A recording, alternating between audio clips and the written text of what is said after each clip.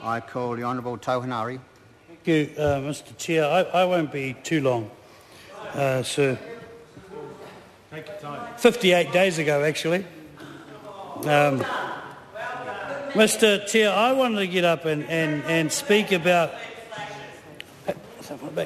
I wanted to speak about some of the more disingenuous comments made by the Labour Party tonight, sir.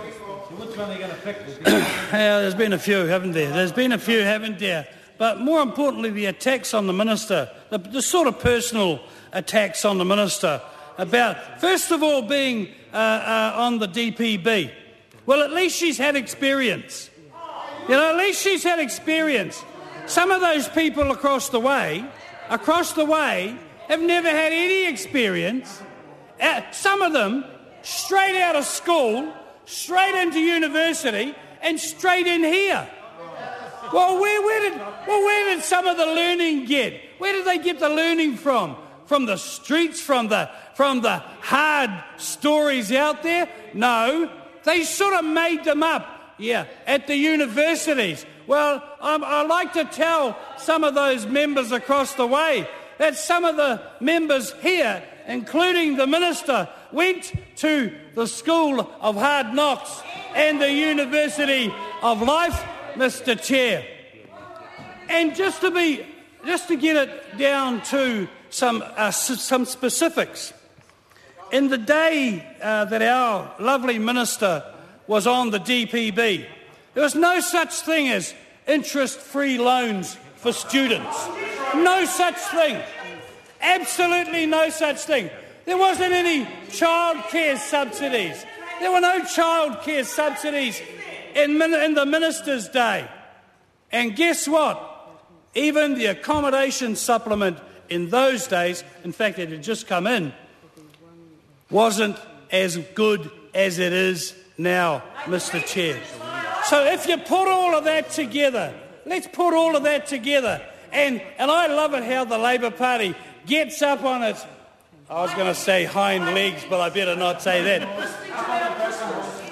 I love it how they get up and they rattle off how bad it is that the Minister has taken away the training incentive allowance because she got it and these people haven't. Well, I tell you what, when the Minister was on the DPB, she was getting not a few dollars less, hundreds of dollars less than what they get today. A person on a DPB gets today, sir.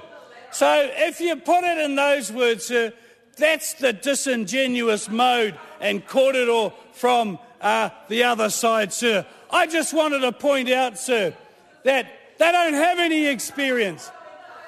9 years, sir, would have taught you one of two things. One, it would have said to you, if they were doing a good job, they would have got another 3 years. You know, they would have got another 3 years. But like George Gregan said, sir, I just love to say another 3 years we're going to have and not that side. And I tell you why. It doesn't matter how sick or how under the weather Chris Carter may be feeling, he was absolutely right. I know. See, that's got nothing to do with arrogance, Mr Chair. But what it has got something to do with, sir, is listening to the people in your own caucus, the ones that you throw out, the ones that you don't really want to listen to anymore, Mr Chair. Sir, I think that they have not a leg to stand on, sir. There is no experience. There's not one of them in that Labour Party, that organisation across the way, that has any experience. Any experience. Well, at least the Minister knows her way around West Auckland. At least she knows her way around, and she wasn't parachuted. She wasn't parachuted in to West Auckland without a map, sir. At least she knows. At least she knows where to go, sir. At least she knows her way around, and she wasn't parachuted into that electorate, sir. She won it fair and square. She won it fair and square.